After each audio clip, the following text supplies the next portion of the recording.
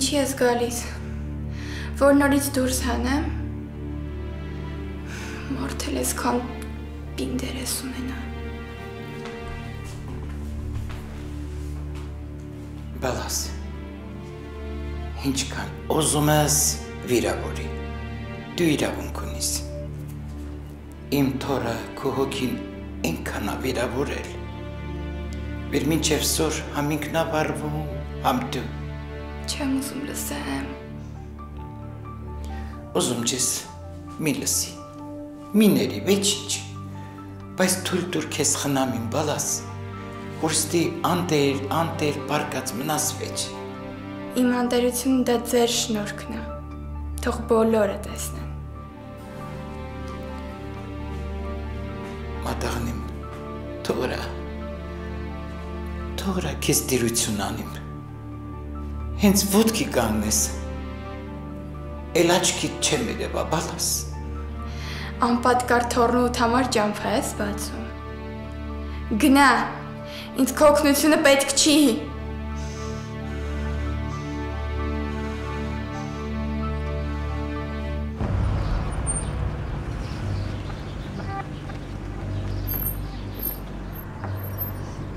Արի նստի ավտոն։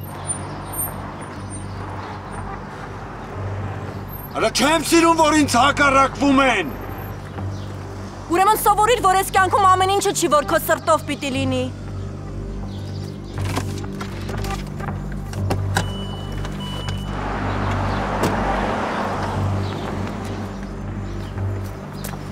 Աղջի, ինչ ես գնաց այդ դերասանիկին բանման պատնե, հա? Քո ջոգելով այդ թրջված մասով կեն, ինչ պտի աներ ինձ։ Կարգին խոսա Լեոյի մասին։ Հələ ինչ ես գնաց է պատմե, որ մենք իրար հետ եղել ենք։ Ես ինձ չէի խայտառակի։ Մի րոպե։ Ուրեմն Լեոն գիտի, որ ես ու դու։ Խի դու դերասան ես, քո համար խաղալն ինչ պրոբլեմ էր, որ։ Ես Լեոյին բան չեմ ասել։ Ու չեմ ուզում մտածեմ, որ ինքը ինչ-որ բան գիտի։ Էն էլ ոնց գիտի։ Բայց ոնց։ Դե երկու տարբերակ կա, կամ դու պտի պատմածելնեիր, կամ ես։ Ստվություն։ Հիմա ինչ ա լինելու։ Լավ ինչ ես գցե թոքերդ, քնել ենք իրար հետ, լավ ենք արել։ Խի դու չգիտես, որ ամուսնանալու ենք։ Ամուսնանալու եք։ Բակյանք դու չգիտես, որ ես քեզ սիրում եմ, ու ես քեզ ուրիշի չեմ տա։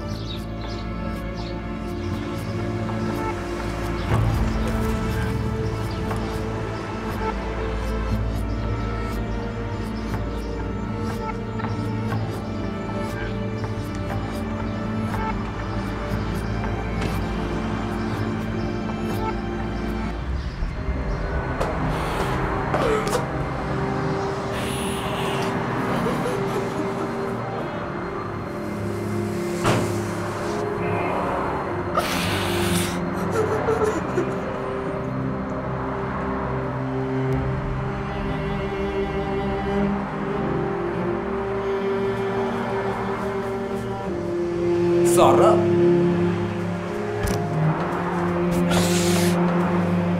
Սառա ով է քեզ նեղացրել։ Կյանք։ Սառա, եթե ինչ-որ մեկը խաթրիդ կպել է, դու ինձ ասա։ Ով, որտեղ ու ոնց։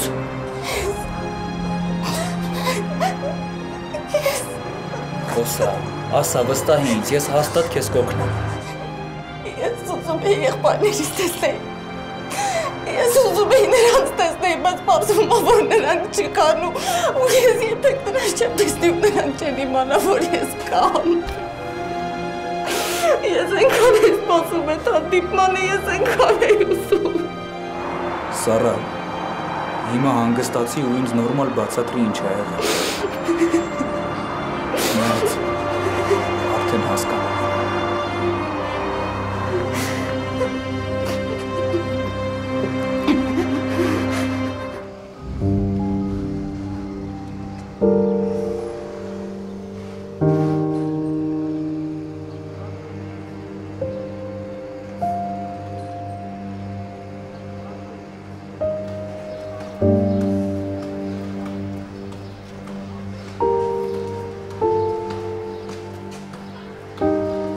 Ես ինձ մեկուսացրել են բոլորից։ միայն ես եմ ու իմ Լեոն, որը ճիշտ չի, այո, ճիշտ չի, քանի որ մենակ մարդը բանի պետք չի, շատ կուզեի Հունաստանից լուր ունենալ, բայց ինքնասիրությունս թույլ չի տա ես սարքեմ։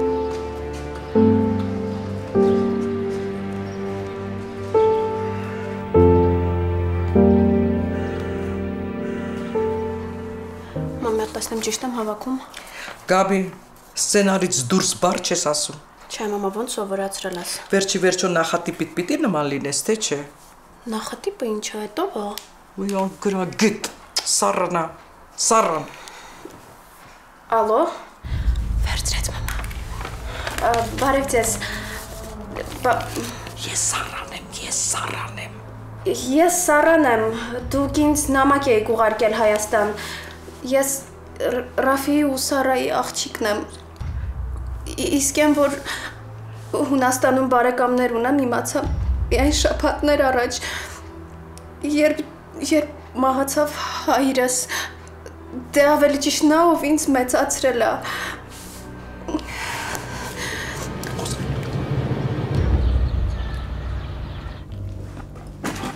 Ինչի եկանք էստեղ։ Կյանք, որ հետդ մենակ ելնեմ ստեղ։ Թող։ Ինչի, բայց չասեցի, որ պիտի ամուսնանանք։ Այ որ կամուսնանանք, այդ ժամանակը կպնես ինձ։ Գնանք հա այստեղից։ Լսի, դու մեր ընտանիքի լավ չես ճանաչում։ Մենք ինչ ասում ենք, անում ենք։ Կյանք մեզ մի աչքով չնայես, հա։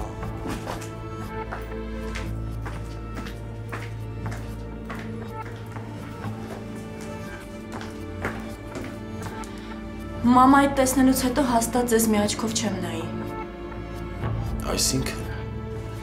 Այսինքն ինչ մաման է, նույնն էլ տղան է։ Ինչ ես իրորա։ Մայրը տահավոր կին էր, ոնց որ կախարդ լիներ մանկատանը նստած։ Ես նրա հետ չեմ ապրի։ Դրա համար էլ ասում եմ, որ հազիվ սենց քեզ դաստիարակած լինի։ Դե հայրդ էլ մահացած։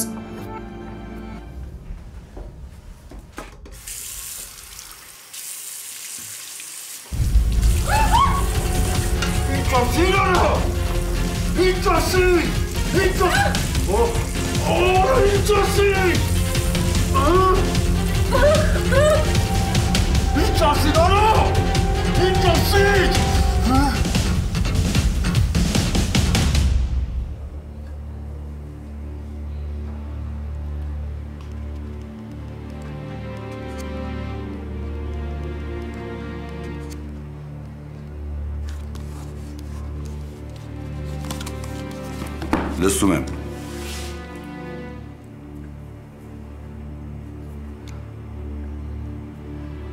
Միշելը ինչ է ասել քեզ։ Երեխա չենք, ոչ էլ մուկն ու կատու ենք խաղում։ Ես շատ լավ հասկանում եմ քեզ։ Ու հասկանում եմ, որ Միշելի արցունքները քեզ ումից անել են։ Միշելն իմ երեխեն է։ Ես կկտրեմ յուրաքանչյուրի գլուխը, ով նրան կստիպի լաց լինել։ Յուրաքանչյուրի, բայց ոչ քո։ Թեպետ ես կյանքում ամեն ինչ փոփոխական է։ Ով Միշելը ինձ տեսել է Դիանայի հետ ամփուրվելուց։ Դիանան ով է։ Գեղամիջի աղջիկը։ Ասել ես արդեն այդտեղ։ Չէի իմանում։ Ով։ Դու հիմա դրանց թշնամի ես, թե բարեկամ։ Ես հեսա քեզ ամեն ինչ կբացատրեմ։ Կարող է վերջում դառնաս փեսա, մենք էլ դառնանք խայտարակ։ Ես գիտեմ ինչ եմ անում։ Ինձ թվում է դու չգիտես ինչ ես անում։ Ու շփոթվել ես քո հյուսած թակարդում։ Կորել ես քո ստեղծած որոգայթում։ Հայտնվելով սիրո ծովում։ Իմ սերը վրեժն է։ Իմ սերը իմ աղբերն է։ Ով իմ սերը մանկատունն է։ Ու այն երեխեքը, որ այնտեղ ապրում են։ Անպաշտպան։ Ամեն անգամ այնտեղ գնալուց ես տենում եմ իրանք Ես ուզում եմ ազատեմ իրանց։ Ես ուզում եմ իրանք ապրեն նորմալ ու ճիշտ կյանքով։ Ես կորցրել եմ իմ աղբորը ու կորցրել եմ դրանց պատճառով։ Ես կորցրել եմ ժամանակով ու կորցրել եմ էլի դրանց պատճառով։ Դու հիմա ինձ ասում ես սեր։ Ում ես խաբում։ Ես ու գիտեմ, որ դու այն տղեն չես, որ աղջկան միջոցով բերեշ լուծես։ Իսկ եթե դու արդեն աղջկա ծուղակն ես ընկել, ուրեմն քո բանը բուրդ է, ուշ թե շուտ դու մատնելու ես քեզ։ Նրանք գտնելու են իրենց մեջի խլուրդին ու խժռեն։ Իզուր է դառնալու այն ճանապարհը, որ դու անցել ես ինձ հետ ու հասել ես քո բարձունքին։ Դու վայրեջք ես ունենալու քո իսկ խելքից։ Ես կոնտրոլ եմ անում իրավիճակը։ Ու ես հասկանում եմ, ինչի ես դու սենց խոսում։ Որովհետև դու Միշելի աչքերում արցունքներ ես տեսել։ Ով։ Իշելի պահով շնորհակալ եմ քեզ։ Քո պատասխանը նրան գոհացրել է ինձ։ Ինչի ուրիշ ձև կարող լիներ։ Այս սենց ալինում բոլոր նրանց հետ, ովքերից տեղը չեն։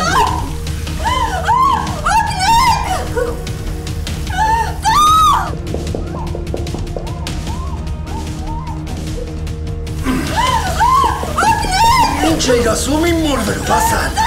Ասա! Ասա!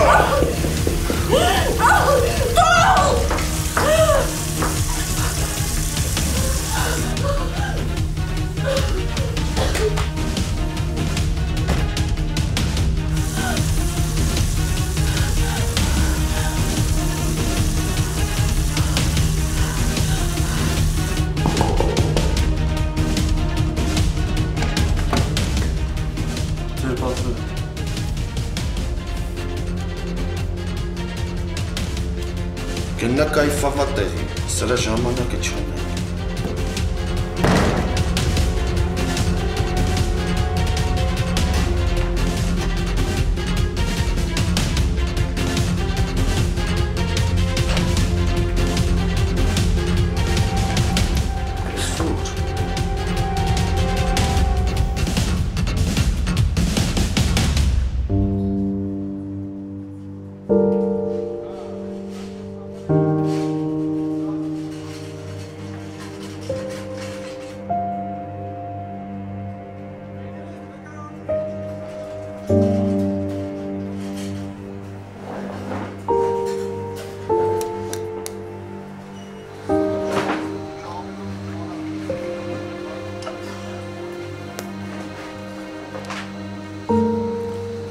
Գերի, ինչ-որ վերստում եմ դու գերի, հետո առանցին ես բոլորի գումարը կտամ։ Արամ ջան, առաջ օրը չի, որ քեզ ճանաչում եմ, դու ենքան պարյադիշնի մարդ ես, որ եթե ավել չտաս, պակաս հաստատ չես տա։ Նեղդ եմ հապեր, շատ նեղդ եմ։ Կյանքում ոչ մի անգամ այսքան փողի հաշվով նեղված չեմ եղել։ Հունաստանում շատ հարուստ բարեկամներ ունեիր, չեն օգնում, թե չես էլ դիմում Արամ ջան։ Ինչ ասեմ ընկեր ջան։ Նրանք իմ մասին վաղուց նույնիսկ մոռացել են իմ գոյության մասին։ Արի չխոսել։ Չեմ ուզում անցյալի էջերը հիշել։ Արի թողնենք այդ Հունաստաններ ու մեզնից մեր քաղաքից խոսենք։ Ինձ համար փողը ոչ մի բան է։ Թող կորչի ամեն տեսակ ժառանգություն։ Ինձ իմ արմատներն են հետաքրքիր։ Ես ուզում եմ տեսնել մորս հարազատներին։ Ուզում եմ նրա մասին շատ բան իմանալ, որպեսզի դադարեմ ինձ ու որպես գալ, հասկանում եք չէ ինձ։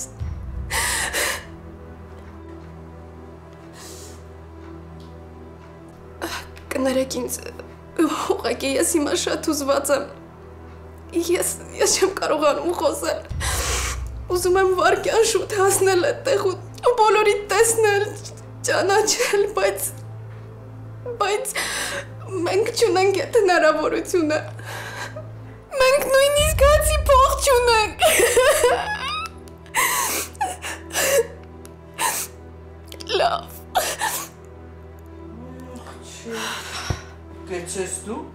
Դերասանու մասնագիտությունը որ ընտրեիր, ընտիր կապրեիր, գիտես։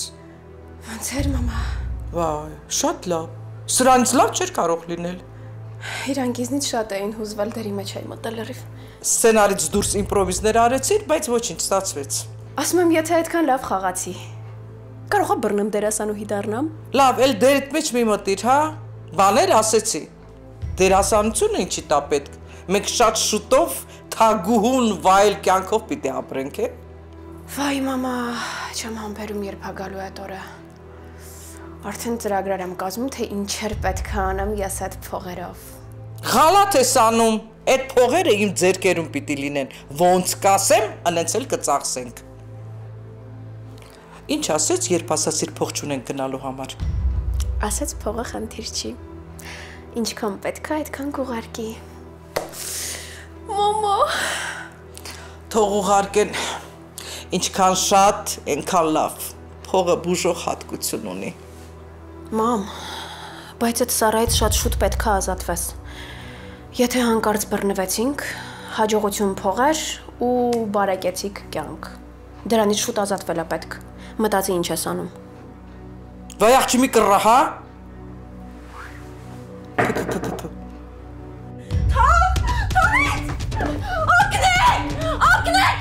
Արա, որ ես քեզ ուզենամ սատկացնեմ, ոչ մեկ չի կարենալու օգնի, Թող ընտրում եմ թող։ Լուսի, որ էդ նայեցիք ջոգեցիր վերջն ես, ես ջոգել էիր հետաքրքրում ես ինձ, չէ, ասիշ ջան, դերիցը դուրս արի։ Թող ինձ, թող գնամ։ Լուսի, կթողեմ, բայց պտի քեզ խելոք վայես, բերանը դապրուց պրշող չտաս, հա? Թե չէ կարողա չապրես, մարդ ես, կարողա չուզենան, որ ապրես, լավ? Կարամ գնամ։ Հա, ամեն հավեսս պախավ քեզնից, պրոստ ուզում էի քո համար լավ լներ, հիմա վերկացու առաջ եմ գնի։ Հա!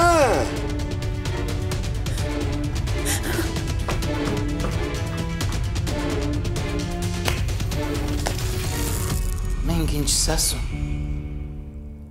Թողում չս կյամ քեզ տիրություն անեմ իմ բալա։ Նա քեզ ուղարկել։ Ոյ չէ։ Ինքը գիտում չի։ Էդին որոշումն բալաս։ Ինքը ուրա բիրանը սկիպացալ չի մատաղնիմ։ Բայց կիմանա չէ։ Այնչանի կիմանա բալաս քո մայրնա։ Չխոսես իմ ներկայությամբ իր մասին։ Գլխավդ շուր կյամ։ Խնդրում եմ։ Թողրա։ Թույլ տուր քեզ խնամ եմ։ Խնդրում եմ լի։ Միայն այն դեպքում, երբ նա հեռանա։ Երբ մենք քո տանն ապրենք, նա չպետք է լինի։ Ընտրիր, կամ ես, կամ ինք։ Ախր, վեչ մինդ մեղավոր չի պատաղն, վեչ դու, վեչ ինքը, դե ինչ ասիմ, հիմնական մեղավորությունը իմնա ու մինել էդ ամտիր մնացած պատերազմ։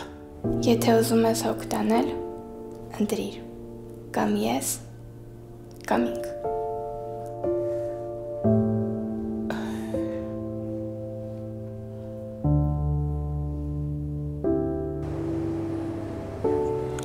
Սարա ջան, բալես, մի հոզվի,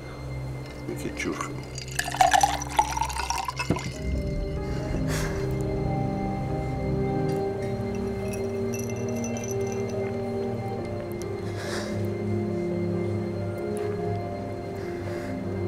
Մոլորվել եմ, չգիտեմ ինչ անեմ, շարունակեմ հավատալ են մտքին, որ ինչ որտեղ եղբայրներ ունեմ, թե հաշտում եմ, որ չկան։ Հասկանում եմ, ցավոտ է, բայց պետք է ընդունենք իրականությունը, կյանքը շարունակվում է, աղջիկս։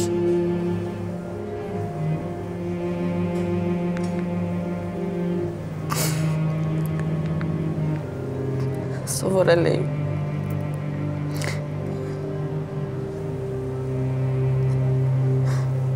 Այն միտքը, որ ինչ-որ մեկը կա ու ես մենակ չեմ, ինձ ուժ էր տալիս, մի տեսակ կյանքը գունավոր էր դարել, հիմա։ Ինչ արած, մենք բոլորս էլ ուզում ենք գտնենք տղաներին։ Բարի գալուստ գորշ իրականություն։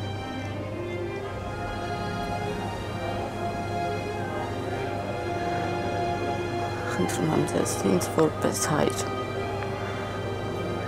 խորհուրդ տվեք, հավատամ,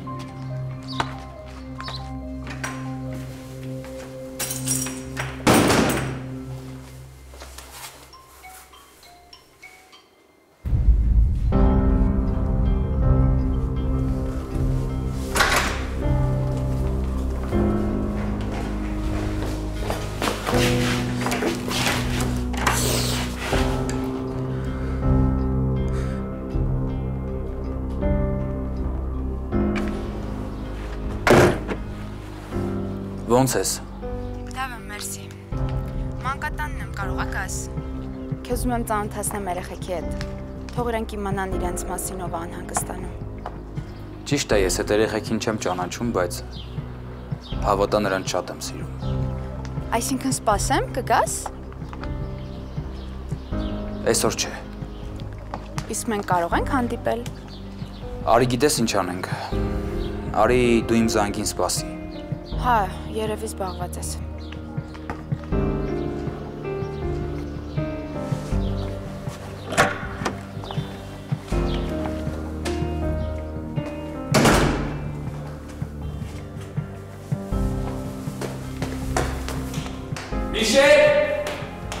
Միշել։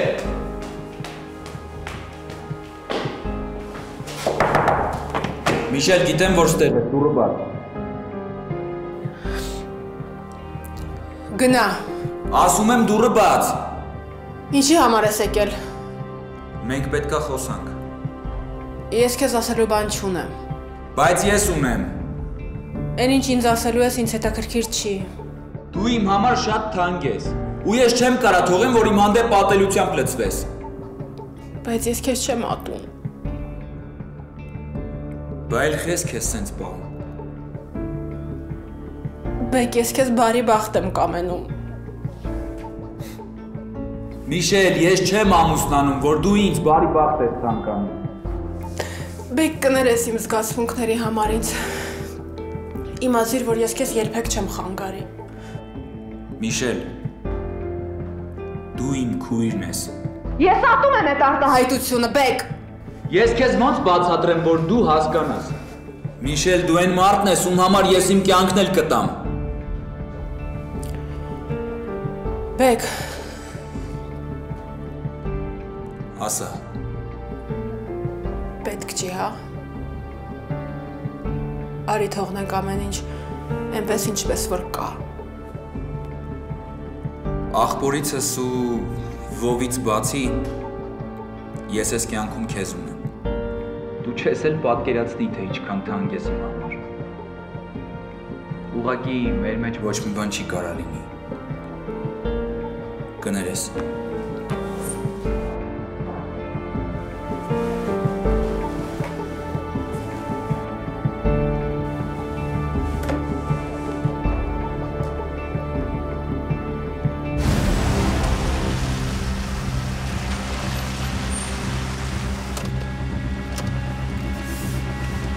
Մենք իրար հասկացանք, չէ։ Հագի դուրը կիսատ բանա մնաց։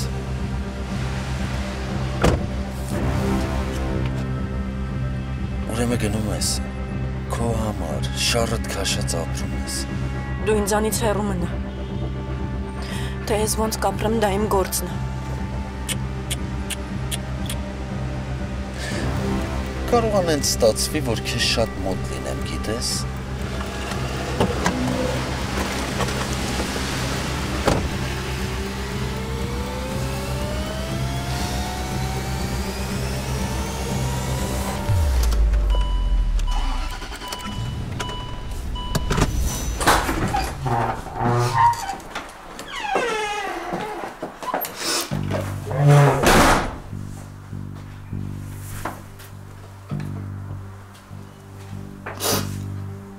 Քոլացած ու ուրած աչքերից հոգնել եմ, գիտես։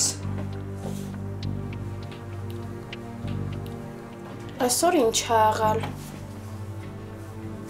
Հիմա կասի աշխատանքից հանել են։ Չեն հանել, մի անհանգստացի։ Բա ինչ է եղել։ Ոյ այ մարդ ինչ ուզում է թող լինի, բայց մեզնից հեռու։ Ես արդեն որոշել եմ։ Մենք գնում ենք նոտար ու դու տանից հրաժարվում ես։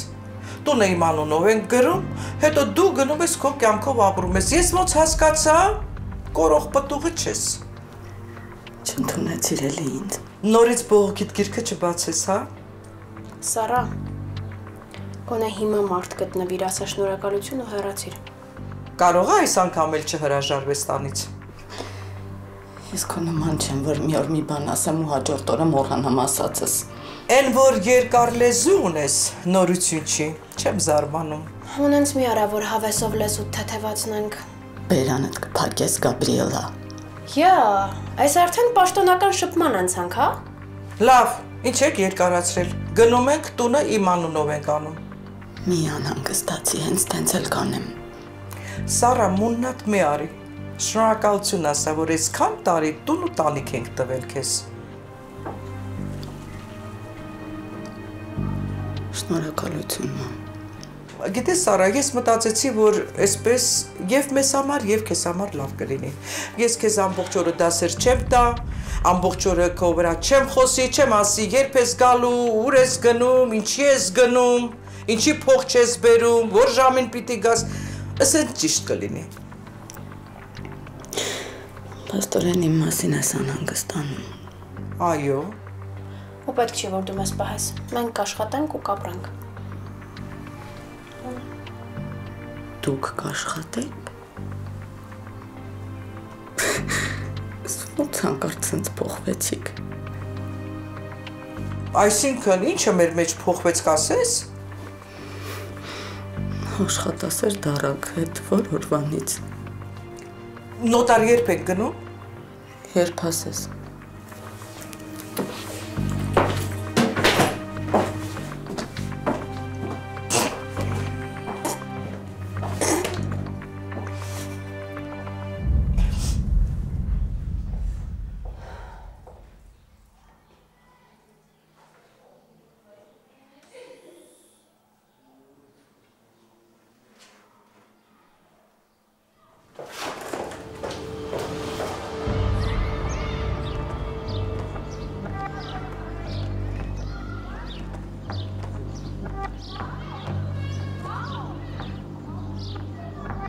Տեսնում եմ ողջ ու առողջ ես տղա։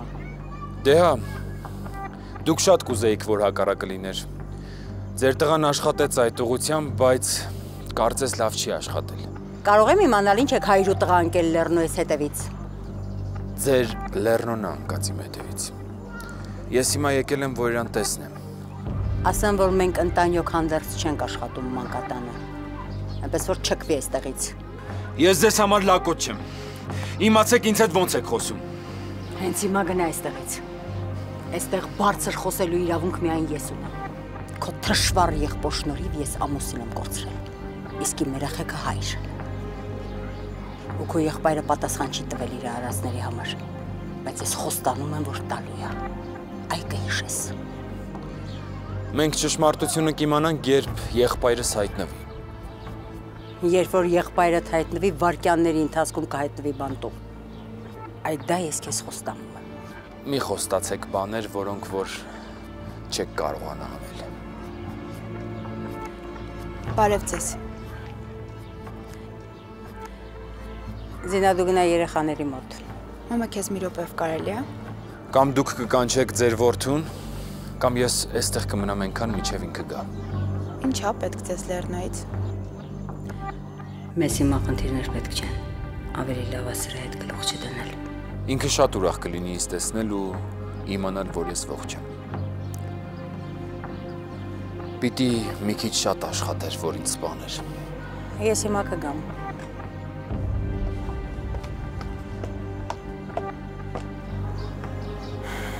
Ես չգիտեմ Լեռնան ինչ արել, բայց նրա փոխարեն ներողություն եմ խնդրում։ Պետք չի, որ դուք նրա փոխարեն ներողություն խնդրեք կամ ամաչեք։ Ես դրանից ինձ լավ չեմ զգա։ Ցավում եմ, որ մեր ընտանիքները թշնամաբար են տրամադրված։ Ես Լեռնոյին հասկանում եմ։ Քո եղբայրը մարդասպան է։ Ես ևս ատում եմ նրան։ Ինքը իմ հորն է սպանել։ Պետք չէ մի անգամից մեղադրել։ Առանց ճշմարտությունն իմանալու։ Բայց ամեն դեպքում ես զարմանում եմ, որ դուք այս ընտանիքից եք։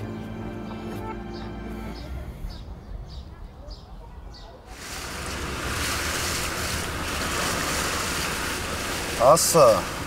Ուր ես տղա։ Ինչի։ Տղա ջան, մեզ մեր խնդիրները բավական են։ Պետք չի, որ դու նորը սարքես մեզ համար։ Ինչ ա եղել։ Այստեղ այն մարդասպանի աղբերը։ Ասում է, որ դու կցանկանայիր, որ իրան մեռած տեսնեիր, բայց ինքը ողջ ու առողջ քեզ է սպասում։ Ասեիր լույս քեզ տեսնողին։ Մի ցինիկացիր։ Ինձ խնդիրներ պետք չեն։ Որ հասել եմ այդտեղ ոտերը ջարդելու եմ։ Նատալիա Յուրևնա։ Այդ ջարդելուտ ու փշրելուտ վերջ տուր, գոնե մի առ ժամանակ։ Փաստորեն էդի հելը սաղ է, հա։ Ու այնքան լավ է, որ իրա ոտով հյուր է եկել։ Չէ, սխալները պետք է ուղղել։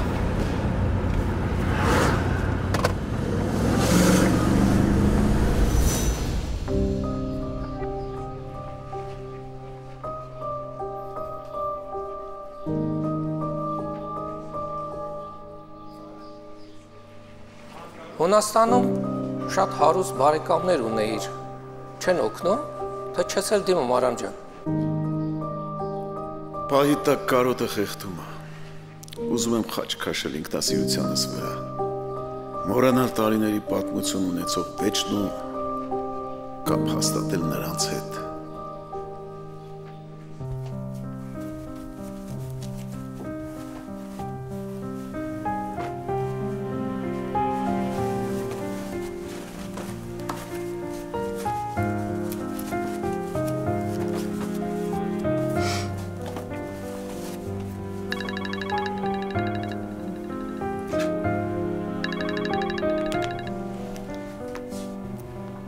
Հա, Միշել։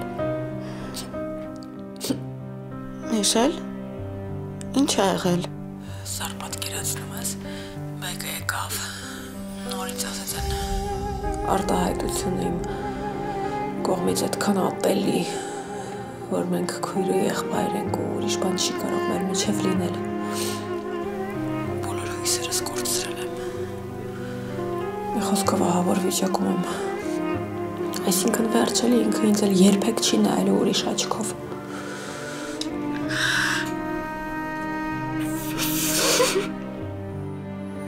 Սար։ Սար ինչ ա եղել։ Միշել, աղբերներս էլ չկան։ Պատկերացնում ես մահացել են։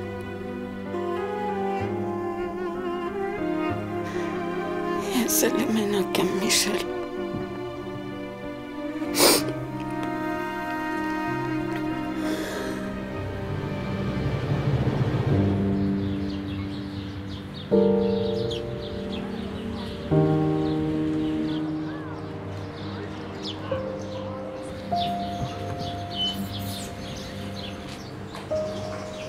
Էլի մերժեց տատ։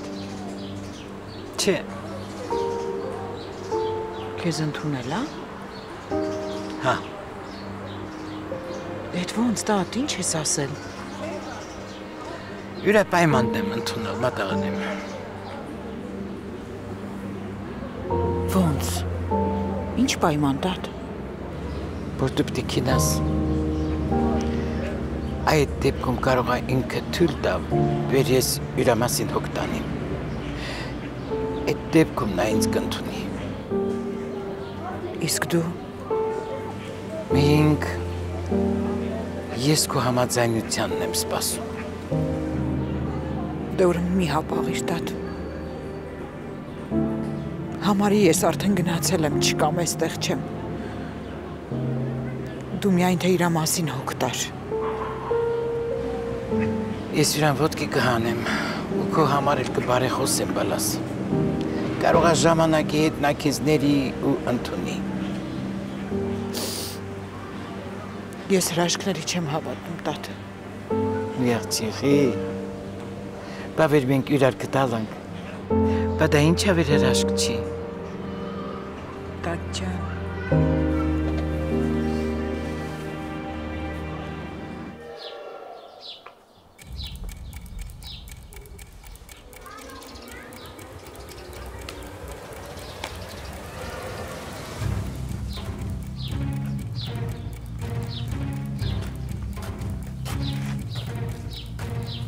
Ես լավ է, որ սաղ ես։ Մեռած հորս որ տենայի այդքան չէի ուրախանա, գիտես։ Ամոթ քեզ։ Ինչի։ Որ չեմ գրկում ասեմ, բարև կյանքս։ Ամոթ քեզ, որ ինձ ողջ ես թողել։ Ժամանակա գալու, որ դու դրա համար փոշմանելու ես։ Այս խոսքս լավ հիշի։ Դու մի առիթավորվի։ Երբ ուզենամ գործս ավարտին կհասցնեմ։ Վախենամ չհասցնես։ Մանկատունը սուրբ տեղ է։ Ստեղ անտեր ու անհասցե երեխեք են հավաքված։ Նայի երազանքդ չիրականացնեմ։ Արա, Անհասցե ու անտեր բառերը չկպցնես ես անմեղ երեխեքի լսում ես։ Արա մոլադետ, արա դուխ ես հավաքի, արա տես քեզ դուխ էլ եմ տվել։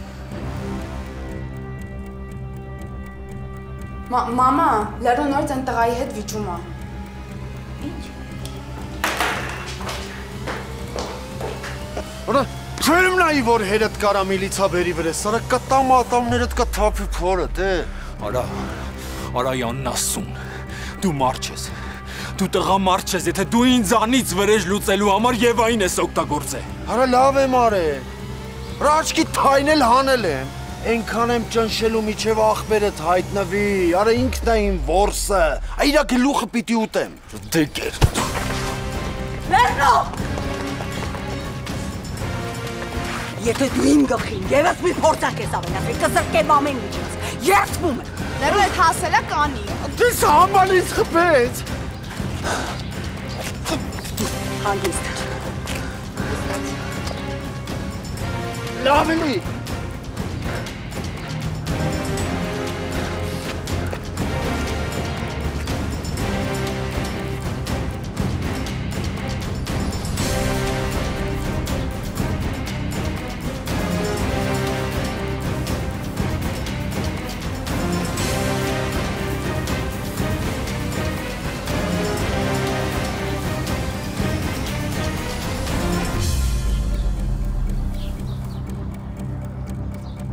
Ես իմ աղբորը կպաշտպանեմ, մենք իրար թևութի կոն կլինենք, միայն Եվայի համարից չեմ ներում, ինքն անմեղ զոհ է այս պատմության մեջ, թեպետ եթե ինքը թույլ չտար, սա իրան չեր օգտագործի։